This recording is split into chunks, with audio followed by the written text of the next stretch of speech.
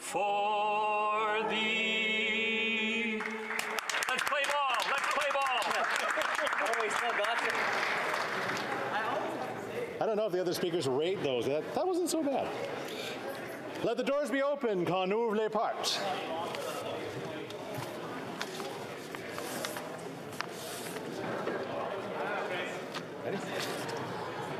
Statements by members. Déclaration des députés. The honourable member for Etobicoke North.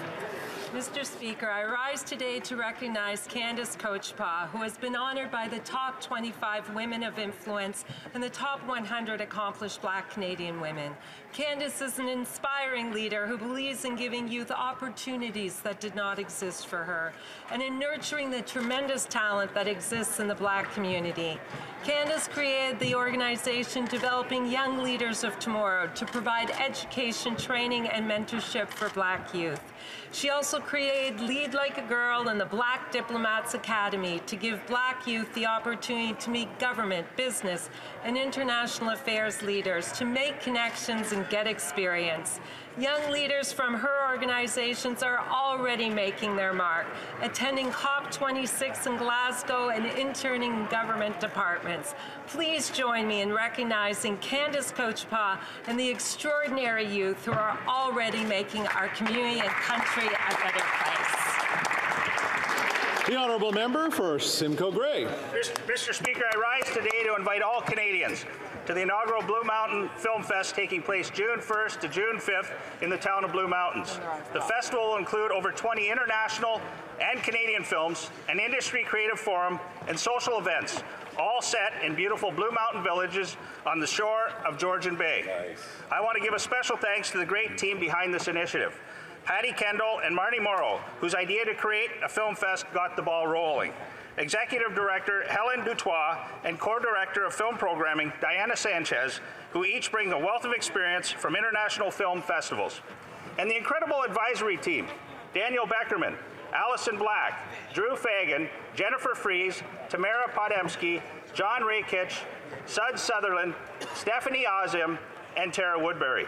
Thank you, Mayor Soever, Blue Mountain Council, and Andrew Sigwart of Blue Mountain Village for their dedication to furthering economic development in our region. Happy Film Fest. Here, here.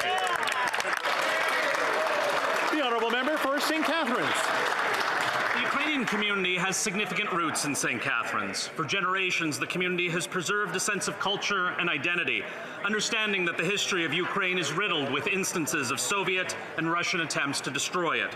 When Vladimir Putin began his illegal war in Ukraine, St. Catharines residents, along with the Ukrainian community, stood up to do whatever they could. The outpouring of support continues to grow, with many wanting to assist however they can. St. John's Ukrainian Catholic Church has been filled with needed supplies, and more than 1,000 boxes are currently en route to Ukraine. For those who would like to still assist, monetary donations are needed as the cost of shipping goods is high. Donations can be made in person or online at the church's website. I'd like to thank all the volunteers and residents during this difficult time, and I'd like to highlight Irene Newton for her work not only during this crisis, but always ensuring that the voice of Ukraine and the Ukrainian Canadian community is heard in St. Catharines. Slava Ukraini. The Honourable Member for Thérèse de Blainville. Mr. Speaker, today I wish to highlight Quebec's Intellectual Disability Week, which is now underway from March 20th to 26th. This year's campaign theme is focused on making prejudices a thing of the past. It's a reminder that we still need, even today, to fight the prejudices that those with intellectual disabilities must face every day. What can we do? Well, we must ensure that they have every means necessary in place to facilitate their inclusion. And we need to make sure that their families and support networks have the tools and help they need. I would like to conclude by congratulating the Quebec Intellectual Disability Society, which is marking its 70th anniversary this year. Your work is extraordinary and necessary. From the bottom of my heart, thank you. The honourable member for Brampton Centre. Thank you, Mr. Speaker. 82 years ago today, on March 23rd, 1940, thousands of Muslims from all over the Indian subcontinent gathered in Lahore. They had one dream, one vision, and one mission: a resolution was passed calling for the creation of a separate homeland for Muslims in British India. Exactly 16 years later, on March 23, 1956, Pakistan adopted its first constitution during the transition of the dominion of the Pakistan to the Islamic Republic of Pakistan, making Pakistan the world's first Islamic republic. Pakistan Day, or Pakistan Resolution Day, also known as a Republic Day, is a public holiday celebrated annually on March 23rd in Pakistan and by the Pakistani diaspora around the world. I invite all members of this House and all Canadians who join in congratulating the people of Pakistan on the celebration of these two seminal dates in the celebration and the creation of Pakistan. Thank you. The Honourable Member for Mission Masquet, Fraser Canyon. Mr. Speaker, I'm pleased to stand here today to congratulate one of my constituents upon her retirement at the end of March, Deborah Arnott. As a strong First Nation leader with deep roots in the Fraser Canyon, for the last 30 years, Deborah has been serving the region as General Manager of Community Future Sun Country. Throughout her tenure, her passion and business acumen bolstered local entrepreneurs and helped them to build up economic development in the Fraser Canyon. I'm sure the many businesses in Cache Creek, Ashcroft, Lytton and Lillooet and surrounding First Nations will join me in thanking Deb for her years of service, the relationships she fostered, and her endless support for the region. She is a force in our community and will be greatly missed. Thank you, Deborah, for all of your hard work, seeing businesses through some of the greatest crises we have ever faced, including the Elephant Hill wildfire, the global pandemic, Lytton wildfires, and major floods. Congratulations on your very well-deserved retirement, and I wish you all the best of successes moving forward.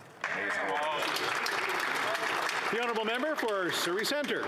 On February 24, 2022, Russia invaded Ukraine. Millions began to be displaced, thousands killed, and people's lives turned upside down. But Canadians rolled up their sleeves and opened their hearts. In my hometown of Surrey, I received a call from our local community activist, philanthropist, and Dr. Gulzar Singh Chima, saying the community wants to help. Quickly, Kulinder Sangera of Red FM and Billa Sandhu of Sanja TV stepped up and consulted with Alex of the Canada-Ukraine Foundation, and on March 7th did a radio and telethon raising over $300,000 in less than 8 hours. Special thanks to all my colleagues in this House who crossed party lines, called, donated, and encouraged Canadians to donate. And also the Jadi Sidhu and all the volunteers from Red FM, Sanja TV, and Canada Ukraine Foundation who attended calls, processed donations. My huge gratitude to the people of Surrey for stepping up. Thank you. The Honourable Member for Newmarket Aurora. Thank you, Mr. Speaker. I rise today to recognize 3 young brothers in my riding of Newmarket Aurora, Jake, Nathan, and Owen, for their compassion and their desire to make a positive difference. Mr. Speaker, I'm wearing one of their Buttons for Ukraine, which they designed and produced to seek donations. In just 2 weeks, they raised over $8,000 with donations being made directly to the Canadian Red Cross to support their relief efforts. There's no price on these buttons, but people are encouraged to donate what they can in order to receive a button. Jake, Nathan, and Owen have asked that these buttons be worn until the war is over in order to honor the sacrifices and the courage of the Ukrainian people.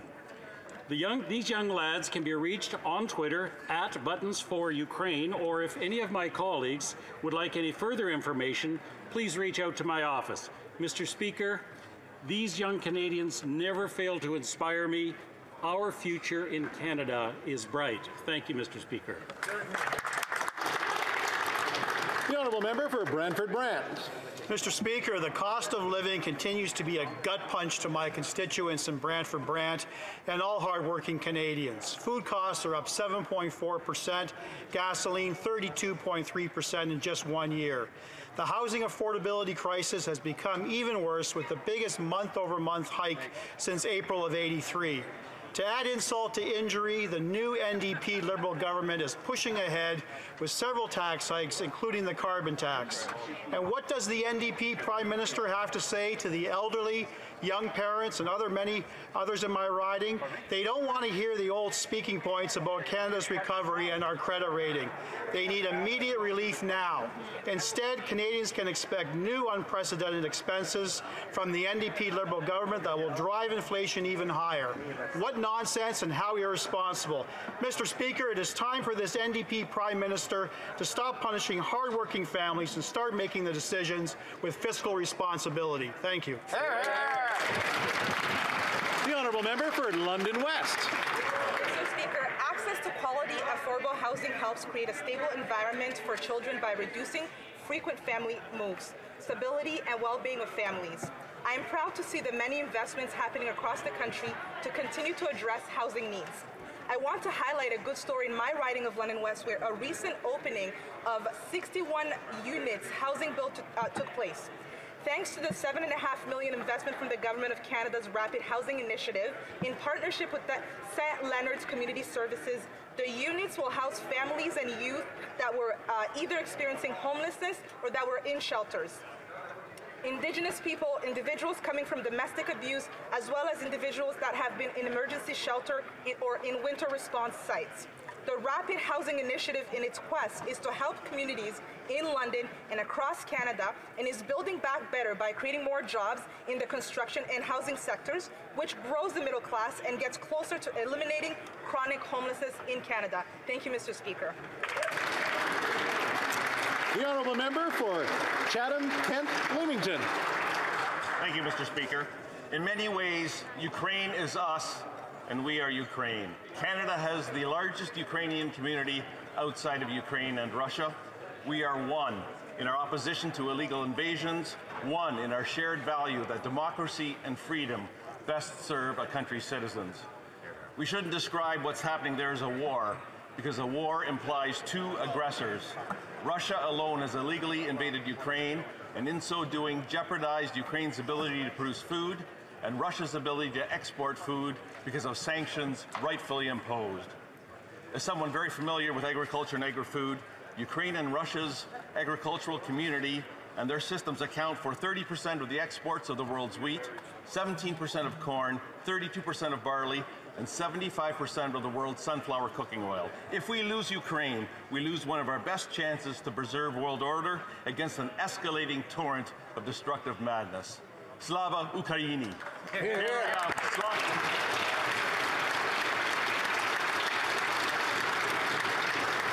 The Honourable Member for Battleford's Lloydminster.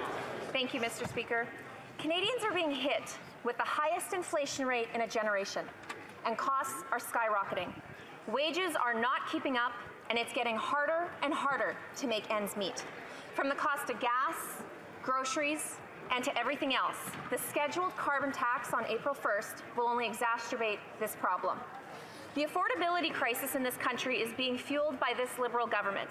And now, with the NDP sharing the reins, it will lead to even higher taxes, more debt, and even less accountability. Canadians are being pushed to the brink, and Mr. Speaker, they need some relief.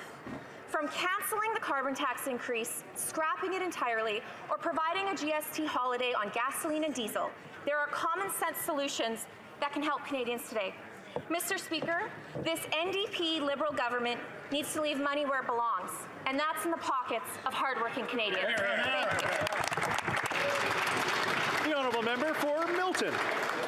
Thank you, Mr. Speaker. I'm proud to stand in the House today to acknowledge the extraordinary resilience and positivity of my neighbour in Milton, Erin Rigglesworth. Erin is 42, a wife to Eric, a mother to two awesome kids. She's an awesome school teacher, a very competitive runner, and a friend. And in December of 2020, she was diagnosed with breast cancer that has spread rapidly and has been deemed incurable. Since receiving this devastating news, Erin did what she always does, and she fought. She continues to undergo intense treatment at Princess Margaret Hospital, and the Erin's Army GoFundMe has raised close to $25,000. Wow. And they've pledged to any money that's left over once she's healthy and cured will be donated to cancer research. Amazing. This is a reminder that even in the face of unimaginable heartbreak, there remains great power and hope, that bravery can inspire us all. my thoughts continue to be with Erin and her family and friends, and I want her to know that her heroic example, while incredibly difficult, has inspired so many. All of my neighbors in Milton and so many more across this country are with you, and we're proud soldiers on Erin's army. Erin, keep fighting. We're with you. The honourable member for London Fanshawe. Canada continue to face an increase in gender-based violence. Pleas from women's organizations have gone unanswered, and they have been told to wait for a national action plan that is now 6 years overdue. The crisis is now.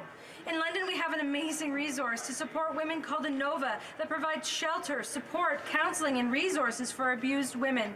They have said that because of the lack of beds, they have had to turn away women almost 1,800 times last year, while also seeing an increase of over 53% in gender-based violence.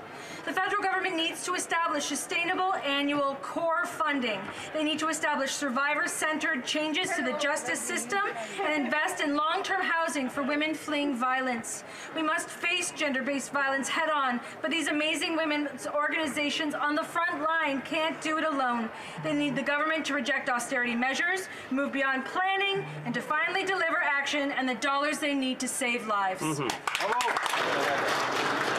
The honourable member for Pierre Boucher, Les Patriotes, Verchères. Mr. Speaker, on March 11th, Quebec and Varennes lost one of the greats, the actor Yves Trudel. While most Quebecers will remember him for his role as Mayo, for his family and friends, he was a man of integrity, erudite and intelligent.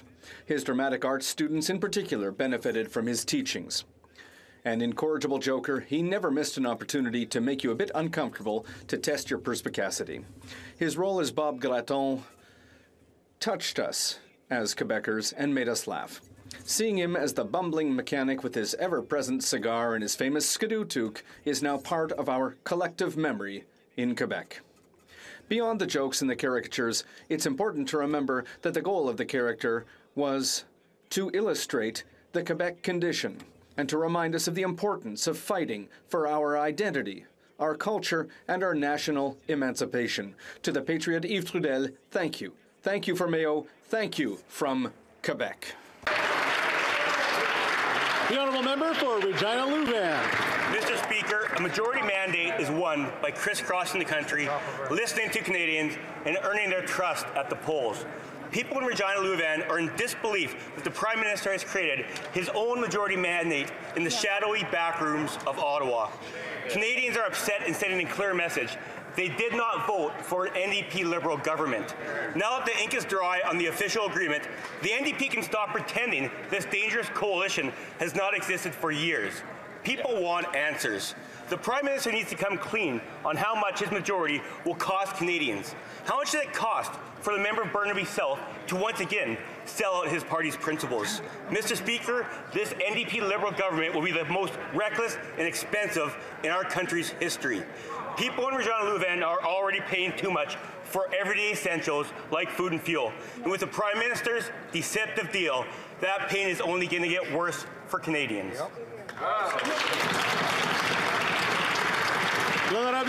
The honourable member for Longueuil, Charles Lemoine.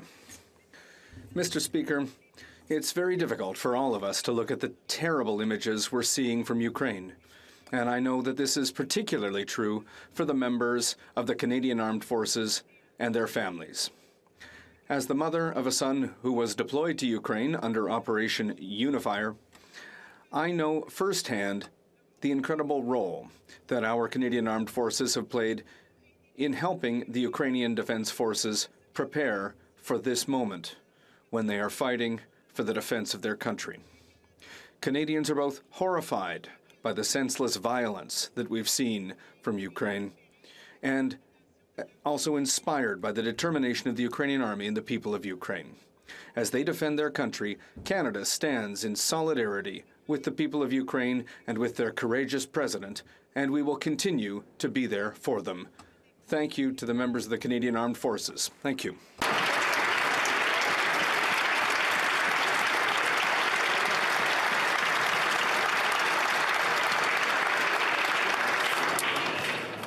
Oral questions, question orale, the honourable leader of the official opposition.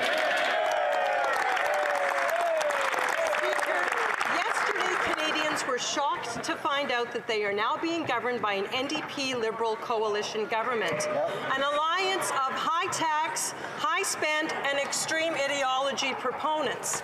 But what Canadians don't know is what are the details of the agreement. Now, we did see a press release yesterday, but that was all. So I'm wondering, Mr. Speaker, is there a signed agreement between the... C'était quelque chose de... La traduction se fasse pas? Non, pour tout le début de la phrase. Okay, so la traduction se fait pas? There was no interpretation for the very beginning. The translation will get moving. Is there translation happening here at the same time? Translation? I'll have the leader start a question again. The honourable leader of the official opposition.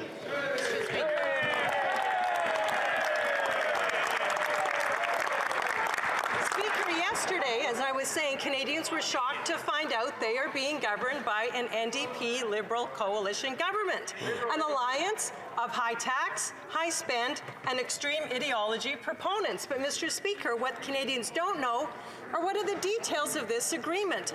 We saw a press release yesterday, but no actual details. Is there a signed agreement between the Liberals and the NDP, and will they make it public?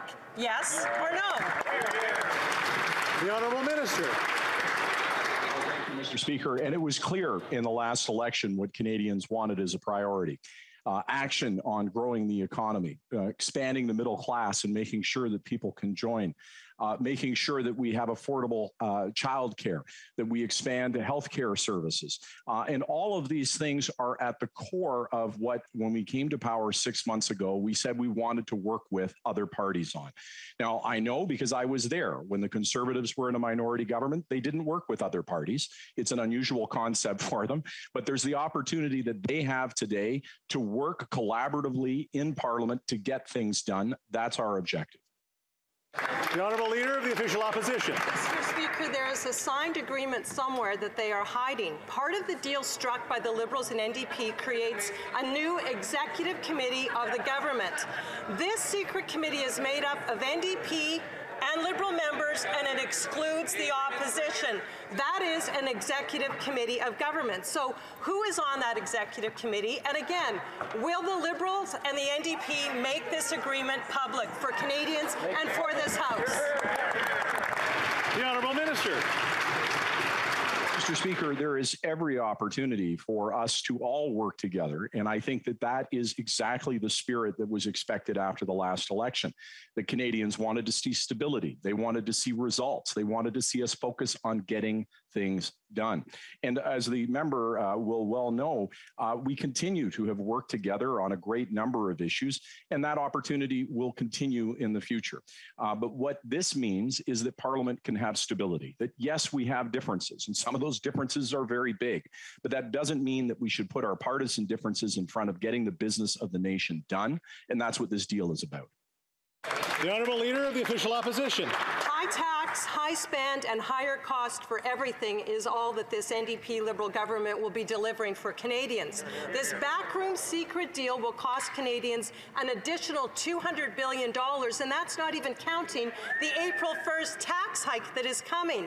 Risky social experiments are not what Canadians need. They need their rent paid, they need food in their fridge, they need gas in their tanks.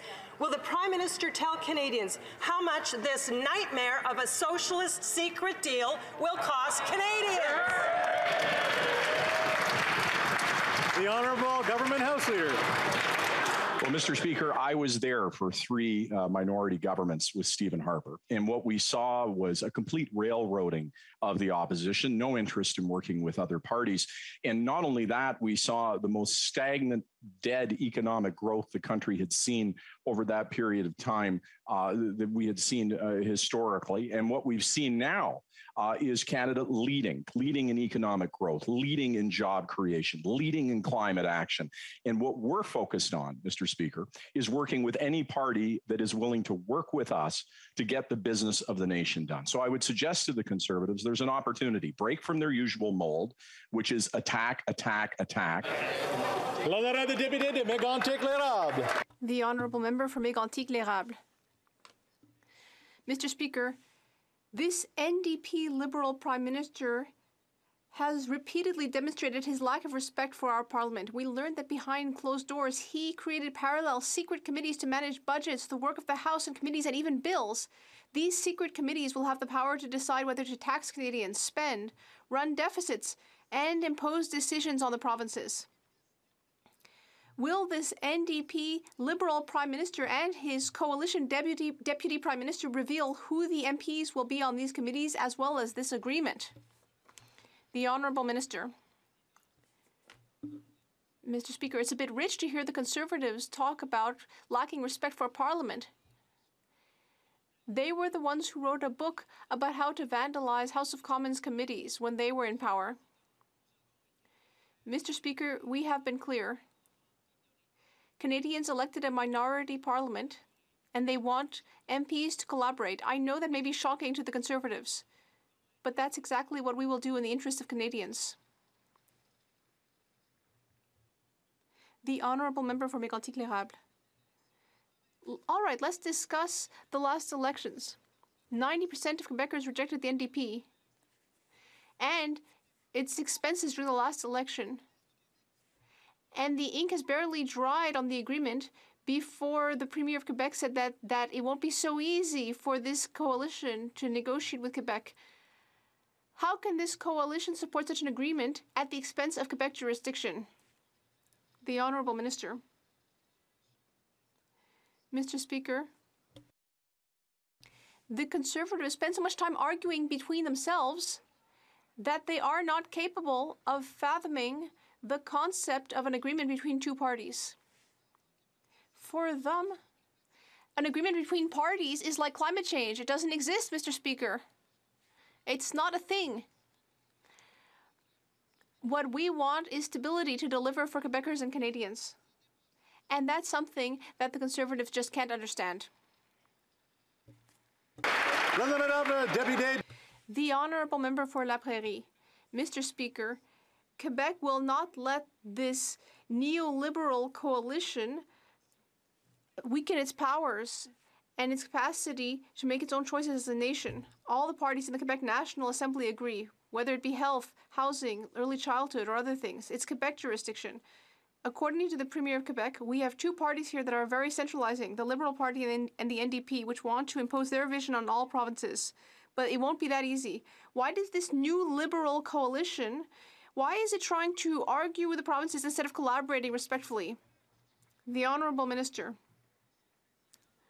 Mr. Speaker, if we were looking to pick a fight, we would ask the Bloc Québécois to guide us. They are the ones who are experts at picking a fight. Mr. Speaker, I understand the Bloc Québécois' frustration. We were elected to this Parliament to collaborate and to move forward the interests of all Canadians on issues as important as public health, housing, and so on. And that's exactly what we will do. Of course, while respecting provincial jurisdiction. That is what I do every day in my work as a minister, Mr. Speaker. The Honourable Member for La Prairie. Mr. Speaker, when you're the only one who is right, it's always because you're wrong. Once again, let's hear what the government of Quebec said. A lot of our revenues end up in the federal tax system. That money belongs to us. We have a right to it, unconditionally, and to use according to our needs. Mr. Speaker, that's what the Liberals and their Orange Farm team are forgetting. It's not their money. It's Quebecers' money. It belongs to them. And it's an area of Quebec jurisdiction. So with all this in mind, will they ensure that there is a right for withdrawal with full compensation? The Honourable Minister. Mr. Speaker. Well, listen, the Bloc Québécois are the international champions of picking fights. They are the champions of that. They come here to fight with us. So how can we ask them to understand that some people want to work together? And so the fact that we want to sit down and talk about social housing, that's good for Quebec. Fighting climate change is good for Quebec. Helping workers is good for Quebec. But unfortunately, it's bad for the Bloc Québécois. The Honourable Member for North Island Powell River. Mr. Speaker, costs keep going up.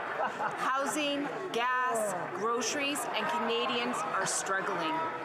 People are hurting while the ultra-rich continue to get richer.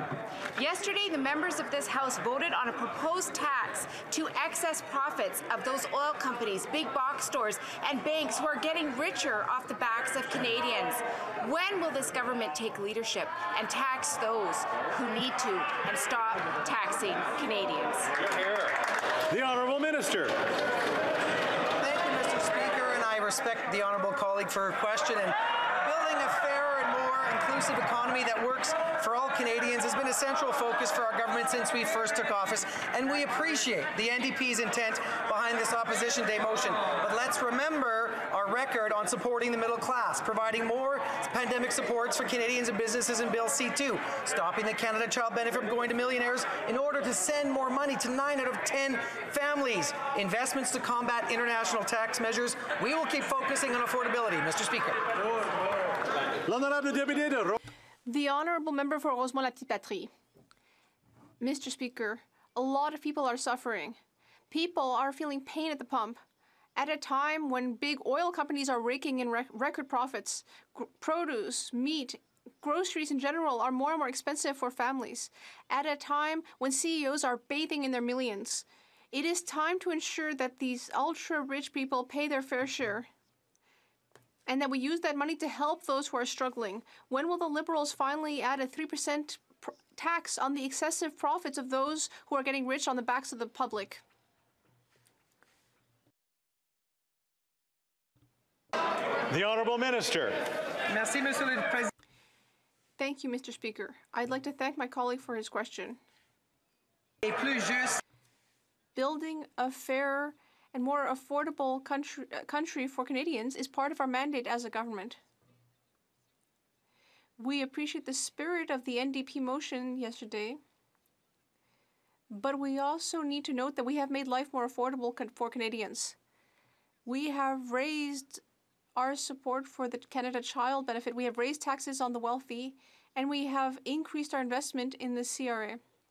So we will continue to make life more affordable for Canadians. Mission Maskey, Fraser Canyon. Mr. Speaker, at the end of 2021, Canadian home prices were 19% above the borrowing capacity of medium-income households.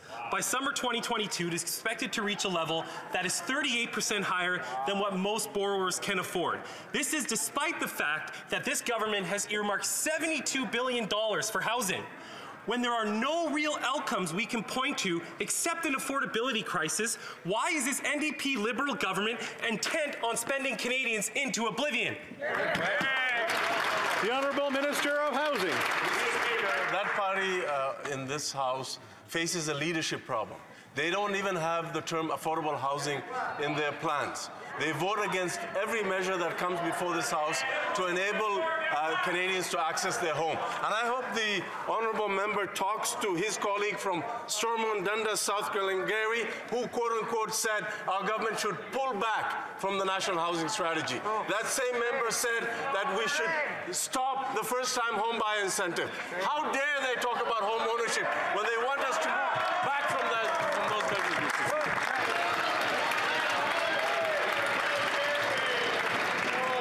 The Honourable Member for South Shore, St. Margaret's. In the last 2 weeks, BC crab fishermen off Tofino have had 50% of their quota expropriated and given to others without compensation. Maritime Elver fishermen had their quota expropriated and given away without compensation last week. The NDP Liberal marriage ceremony is over. The Tofino honeymoon is on. But it's the fishermen being hurt by the consummation of this marriage. Will they listen to the NDP government member from Courtenay, Alberni, who called on his government to fairly compensate fishermen for this expropriation?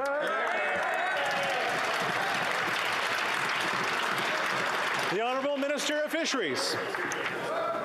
Oh, this would be great. Mr. Speaker, the Neutral North nations are working collaboratively with our government to advance, and we are advancing reconciliation with them, recognizing their inherent right to fish.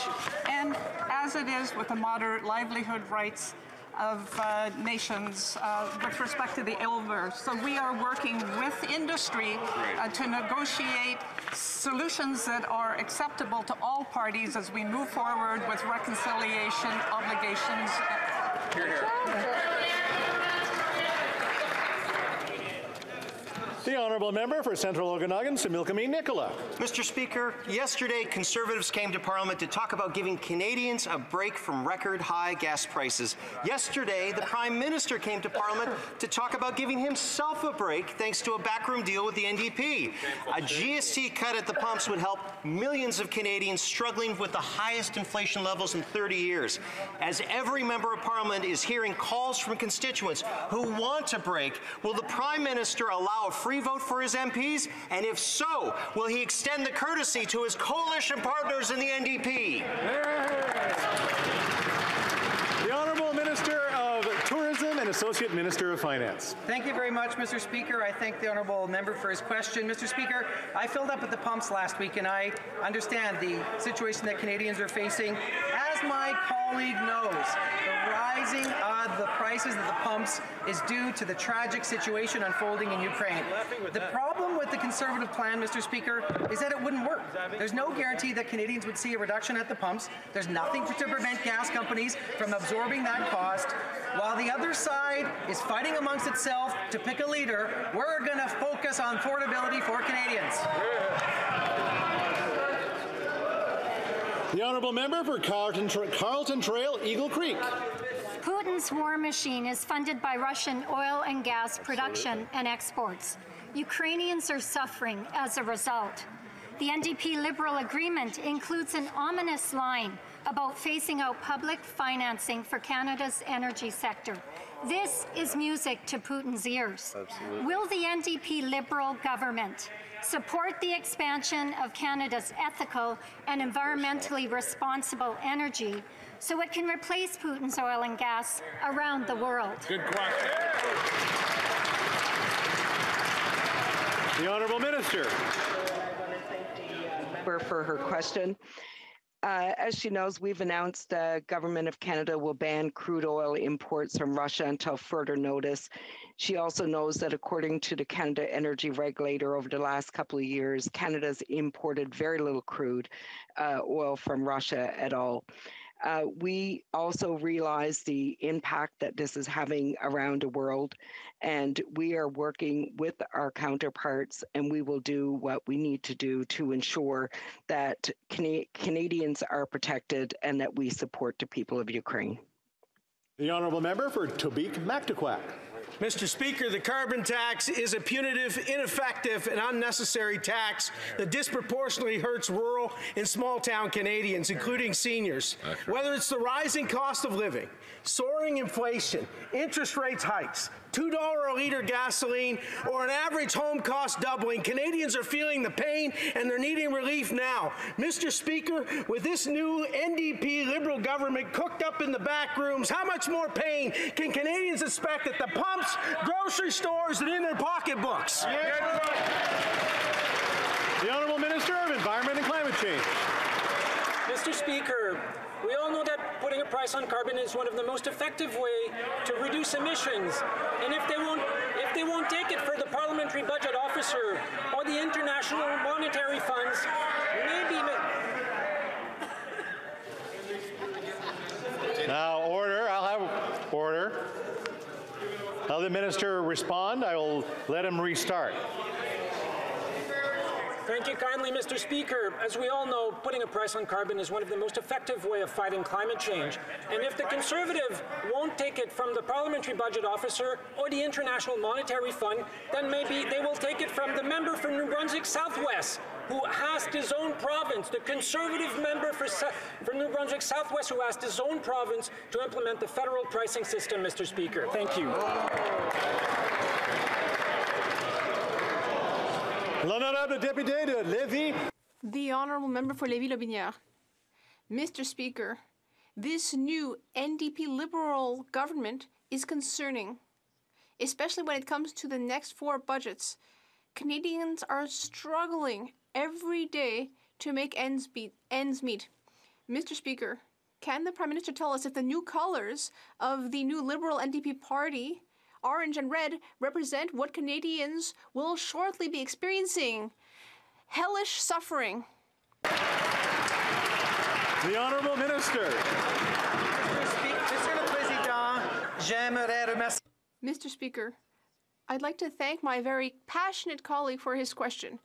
Let's look at the facts. On this side of the House, we have recuperated 112% of the jobs lost during the pandemic. We have introduced a child care benefit to help families. We have offered more support to seniors. We have increased the Canada Child Benefit. And at the same time as the Conservatives are arguing among themselves and trying to find a new leader, we will be helping all Canadians. The Honourable Member for Jonquière. Thank you very much, Mr. Speaker. Yesterday, the government of Quebec tabled its budget.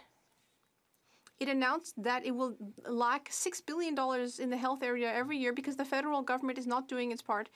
And it's reiterating the message, picking a fight, supposedly, that all the provinces have been saying for 2 years, that we need to raise health transfers unconditionally to 35% of costs. That's what all premiers are asking for, and they want the government to negotiate. If the federal government can find the time to negotiate with the NDP, will it find time to negotiate with the provinces?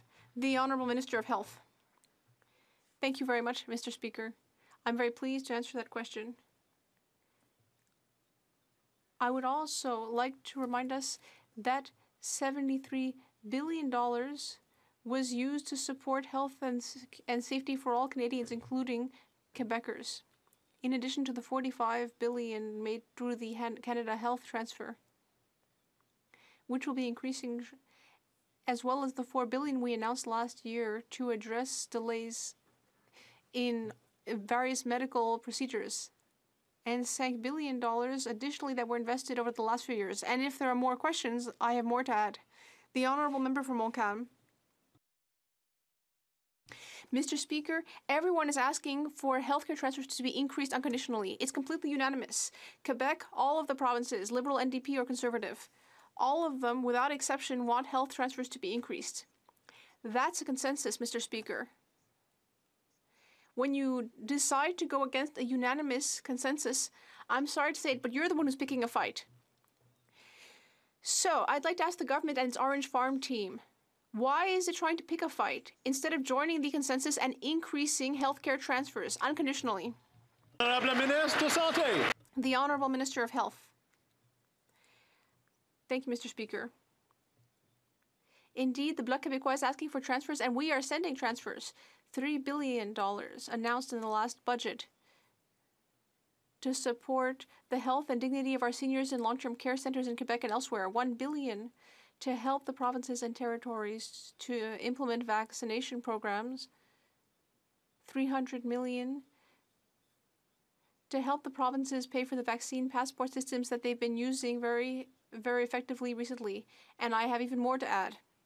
For Kelowna Lake Country. Thank you, Mr. Speaker. There are two tax increases happening on April 1st, excise tax and carbon tax. The carbon tax will basically increase the cost of anything shipped or heated, and both will add to the 5.7% inflation. People can't keep up.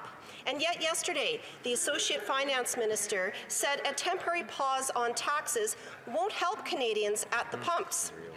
As other jurisdictions have, will the NDP Liberal Prime Minister have some empathy for Canadian families and small businesses, do the math, and cancel the April Fool's Day carbon tax increase? The Honourable Minister of Tourism and Associate Minister of Finance. Mr. Speaker, I thank the Honourable Member for her question, and we understand the affordability challenge that Canadians are facing.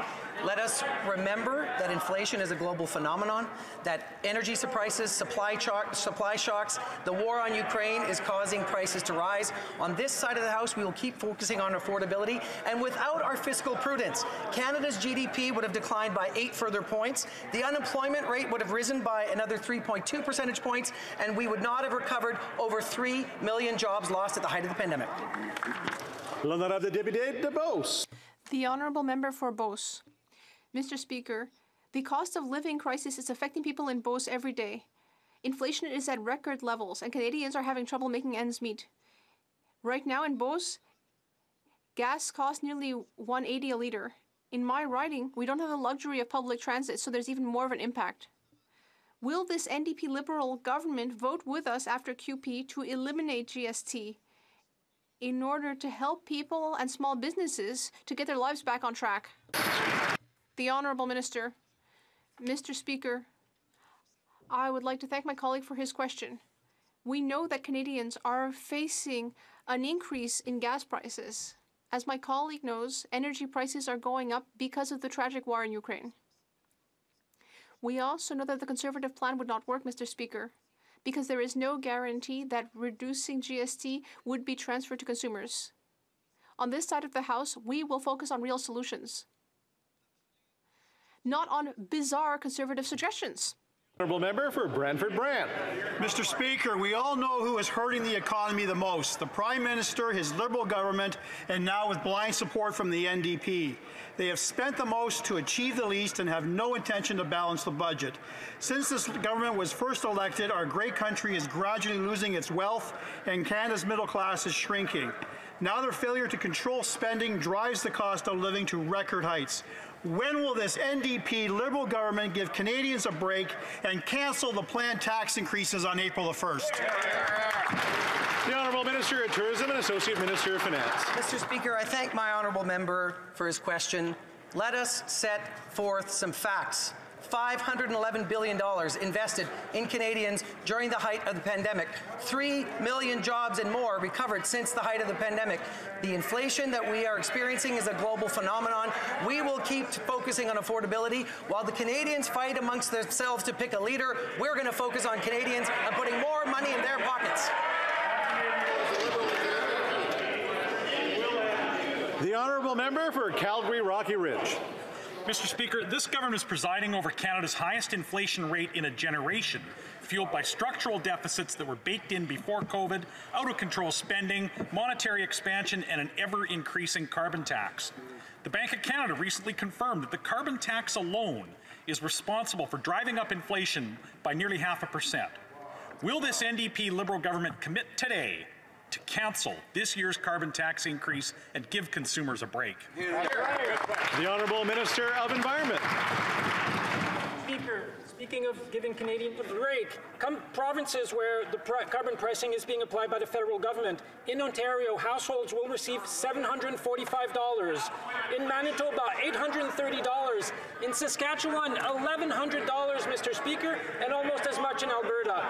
The carbon pricing is working for Canadians and to reduce emissions, where the Conservatives have no plan whatsoever to fight climate change, Mr. Speaker. The Honourable Member for Vancouver East. Over 3.6 million people have fled Putin's destruction in Ukraine and are desperately trying to unite with friends and family and find safety, including here in Canada. Even though older identity documents are supposed to be recognized in the fast-tracked visa process, Ukrainians with an older internal passport are unable to complete the government's online application process. My constituent is having a hard time getting a visa for his 83-year-old mother. Will the minister take swift action to ensure older identity documents are recognized through the government's online emergency visa application process? The Honourable Minister of Immigration.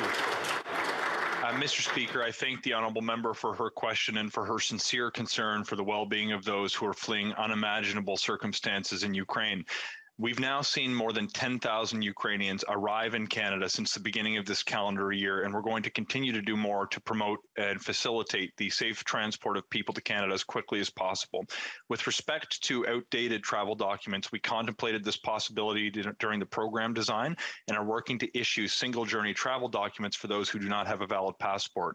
I would be pleased to continue to work with any member of this House who identifies problems along the way, because as this system develops for the first time, we want to make sure it continues to operate smoothly to welcome as many people here as quickly as possible. Thank you. The Honourable Member for Edmonton Strathcona. Mr. Speaker, Ukrainians are fleeing the horrific attacks in their country, and they are vulnerable. They are seniors, they are mothers with children. The open work permit won't help these people because they may not be able to work. Mothers will need access to daycare and they will need money to pay for it. In many cases, they may not want to leave their children who've been deeply traumatized.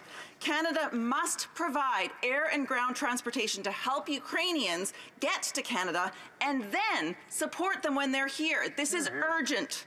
Will the minister commit immediately to financial support for Ukrainians when they arrive in Canada? The Honourable Minister of Immigration. Mr. Speaker, again, I'd like to thank this member for her advocacy for the well-being of those fleeing Ukraine as well. With respect, her point regarding the open work permit, I would like to point out that nearly 80% of those who've applied to come through the Canada-Ukraine authorization for emergency travel have also applied for the open work permit that we've made them eligible for. With respect to supports for people in terms of getting here and once they land, we're working right now with nonprofit partners, with private sector donors, with airlines to sort out some of the very issues that she's raised in her question. We are working around the clock across ministries with partners in provincial jurisdictions and on the ground in Canadian communities so we can maximize the extraordinary goodwill we are seeing coming from Canadians who want to do their part. Member for Scarborough Centre. Thank you, Mr. Speaker. Mr. Speaker, rising inflation is presenting real challenges for my constituents in Scarborough Centre, especially seniors on fixed incomes and families with young children, already challenged by high housing prices. The rising cost of groceries and other daily necessities is making it harder for families to put healthy and nutritious food on the table for their children.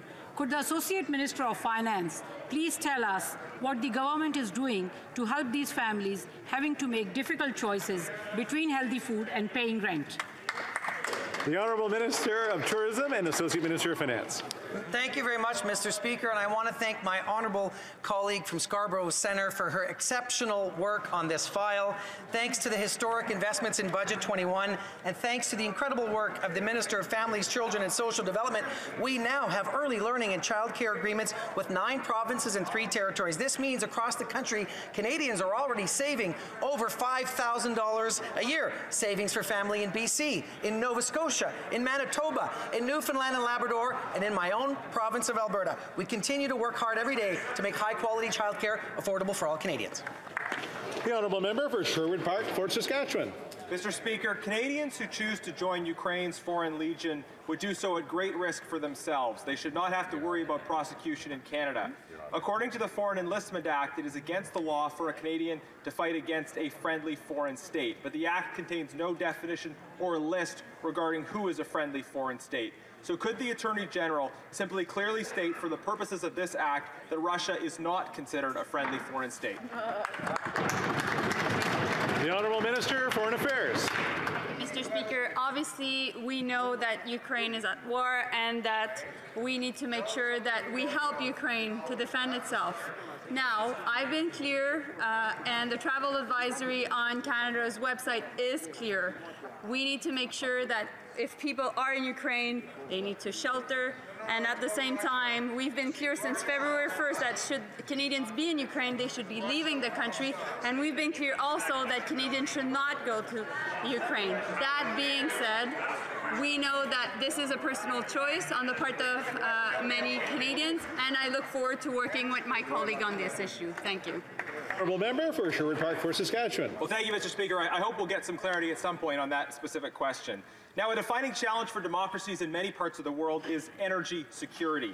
Fueling democracy and protecting the international rules-based order requires Canada to step up and do our part to help our partners kick Putin's gas out of their supply chains. Does the NDP Liberal government recognize that supplying energy to fellow democracies is critical for global security? The Honourable Minister. Thank you, Mr. Speaker. The current situation in Ukraine underscores the importance of energy security of our allies in Europe and around the world. Our country is in a secure position in terms of energy supply, and as Europe works to address the geopolitical and social economic challenges presented by the Russian invasion of Ukraine, we are considering all measures to preserve energy supply chains in Canada and, where possible, worldwide.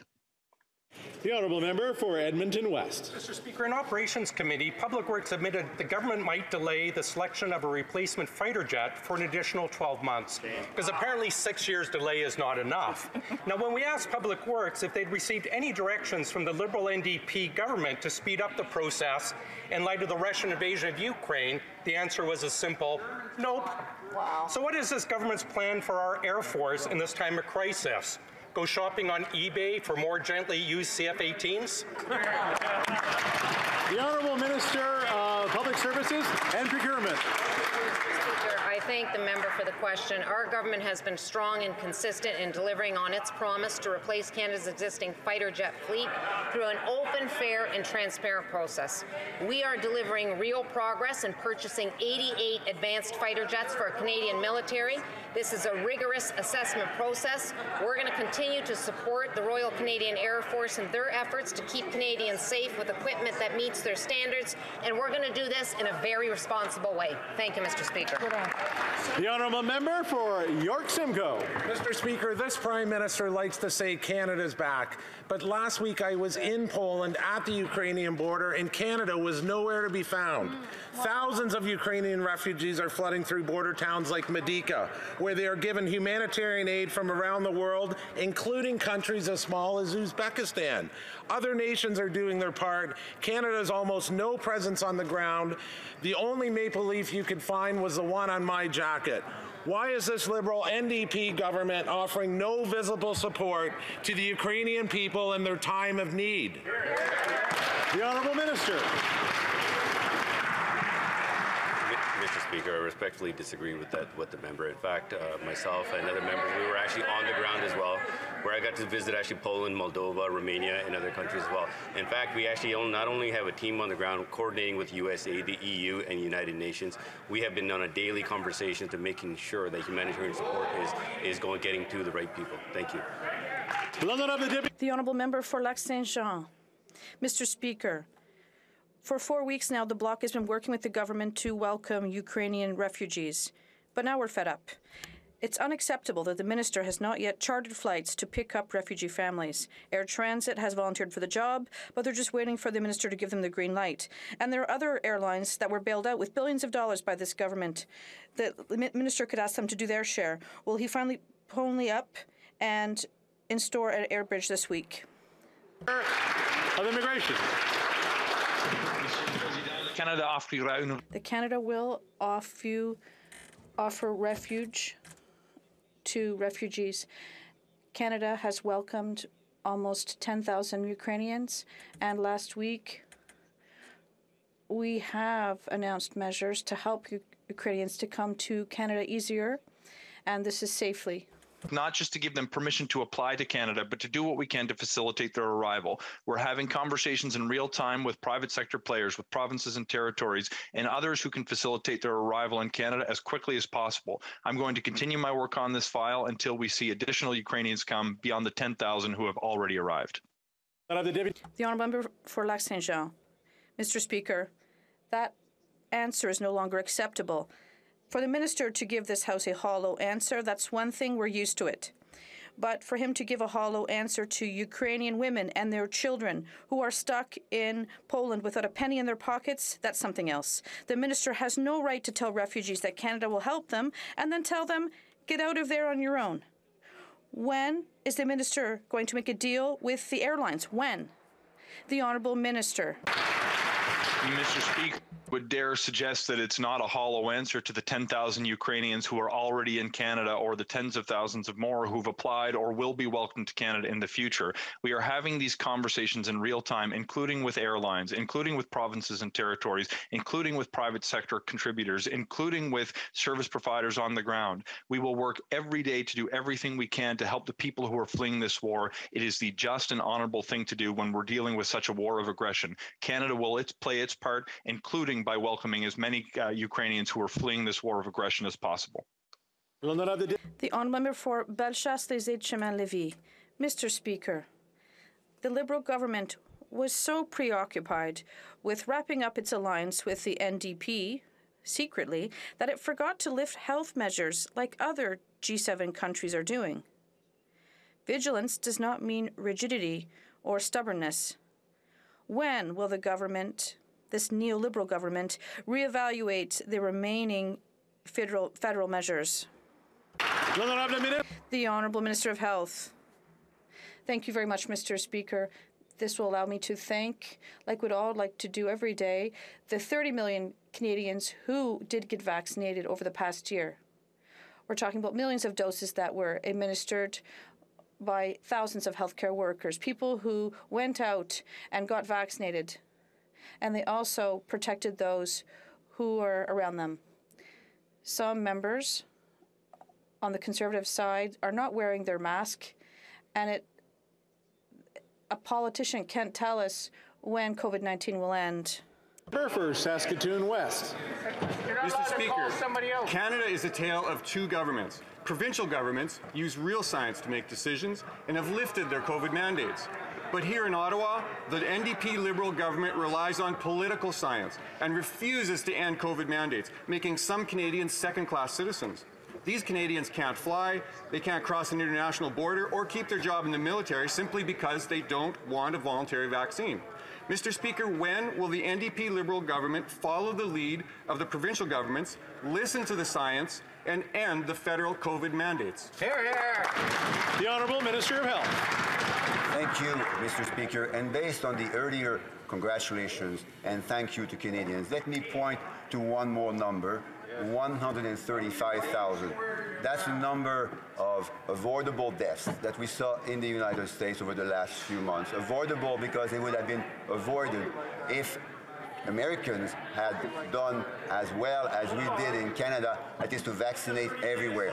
135,000 people dying in the US because of not having been vaccinated as we did in Canada. I think it's a good way to, again, to signal our gratefulness to all those Canadians who did the right thing.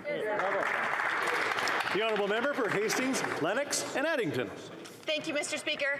Mr. O'Hearn is a 79-year-old senior living in Hastings, Lennox and Addington. He desperately wants to visit his grandchildren in the U.S. But there's a problem. He doesn't have a computer, a cell phone, nor an email address. He has no ability to comply with the Canadian Border Service Agency's ArriveCAN requirement. Mr. Speaker, why is this NDP Liberal government not supporting fully vaccinated Canadians like Mr. O'Hearn and thousands of other Canadians? The Honourable Minister of Health. Thank you, Mr. Speaker. And since I like numbers, and since I believe the opposition also likes science and numbers, let me quote two more.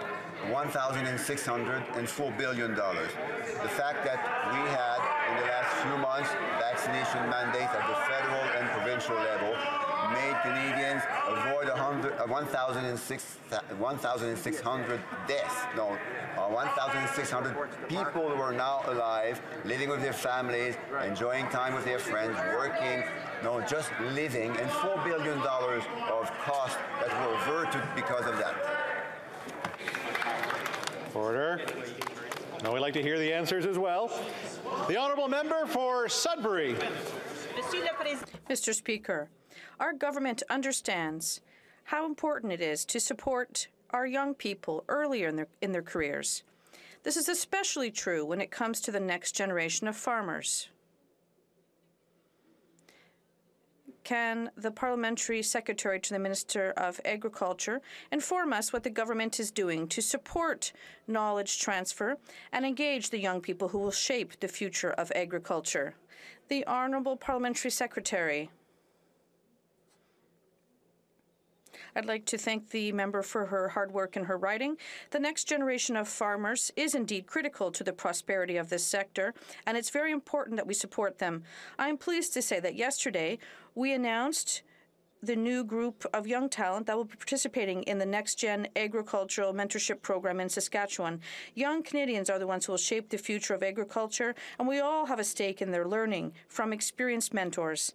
Through the Next Gen program, our government is supporting knowledge transfer to put the next generation of farmers on the right track to successful careers. The Honourable Member for Cariboo Prince George. Here, here. Mr. Speaker, last fall, terror struck my community of Vanderhoof. A lone gunman hunted and opened fire on RCMP. He unloaded over 20 rounds into our detachment. The mental and emotional trauma that day still remains.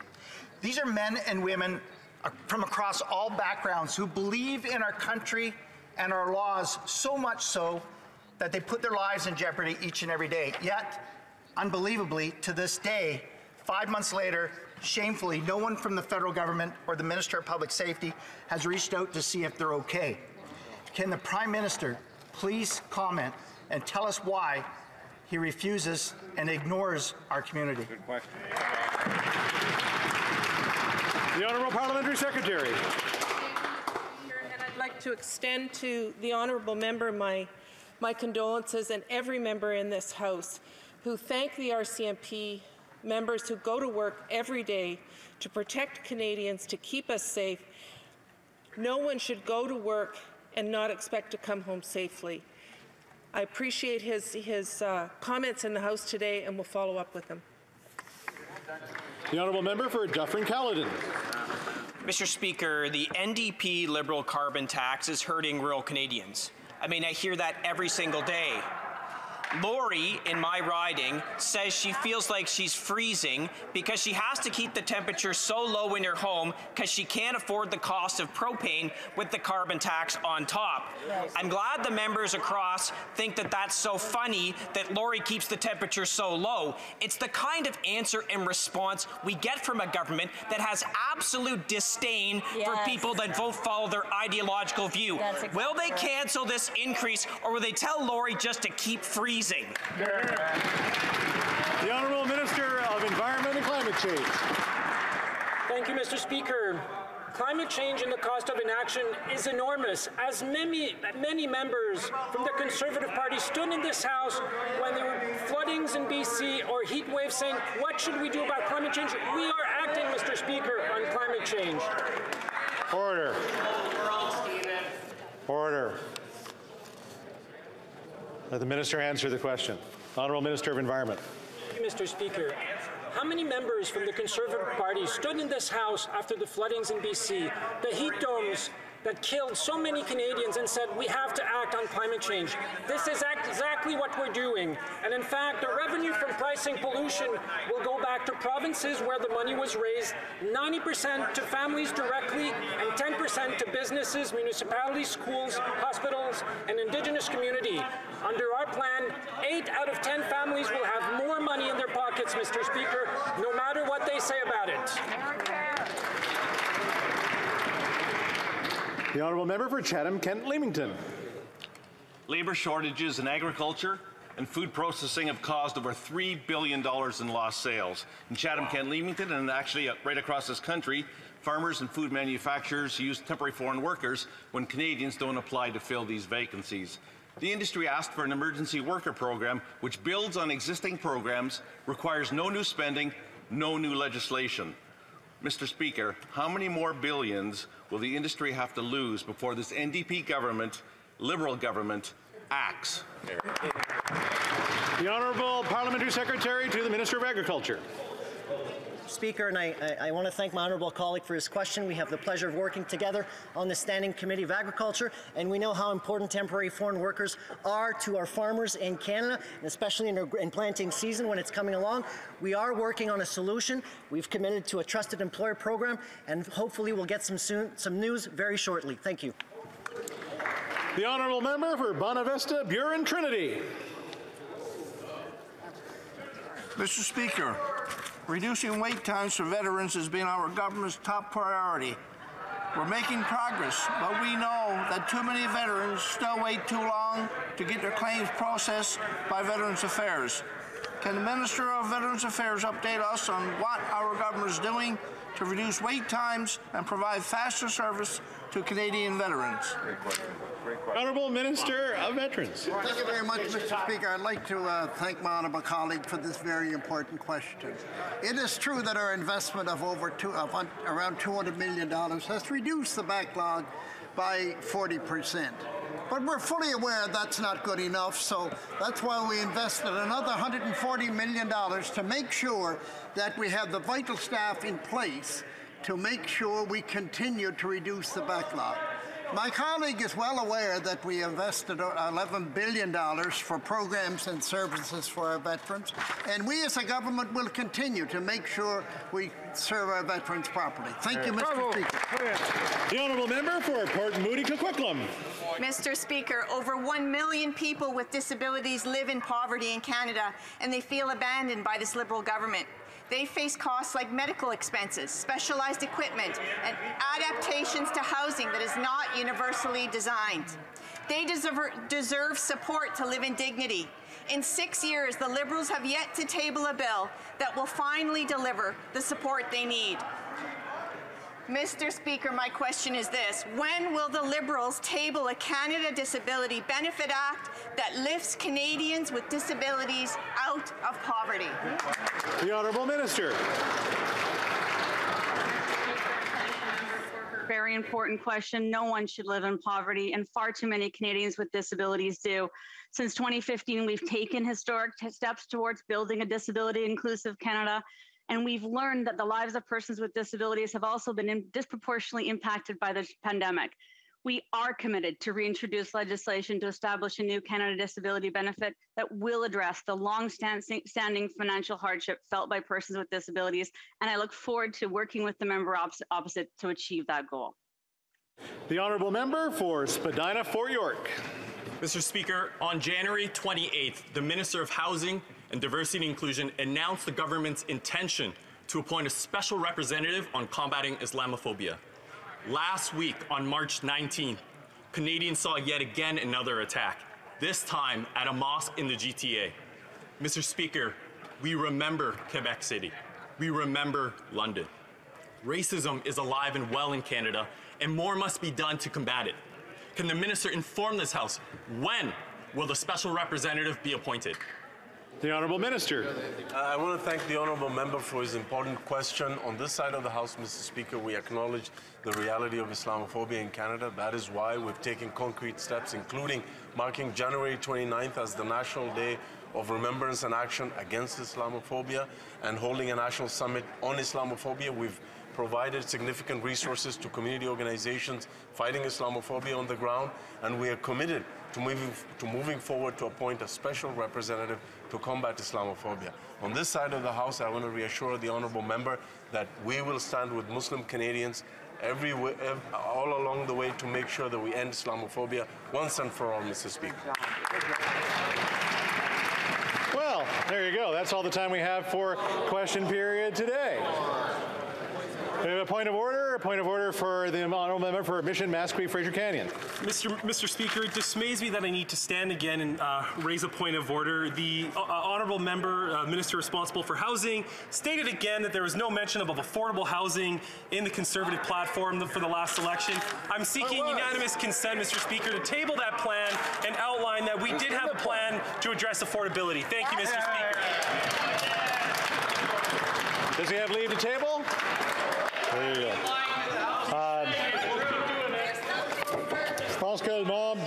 I think that the honourable member for Berthier-Masquinongé has a point of order. Yes, thank you very much, Mr. Speaker. So, Mr. Speaker, there has been consultation amongst the parties, and I believe that if you seek it, you will find that there is unanimous consent to retable the following motion, that this House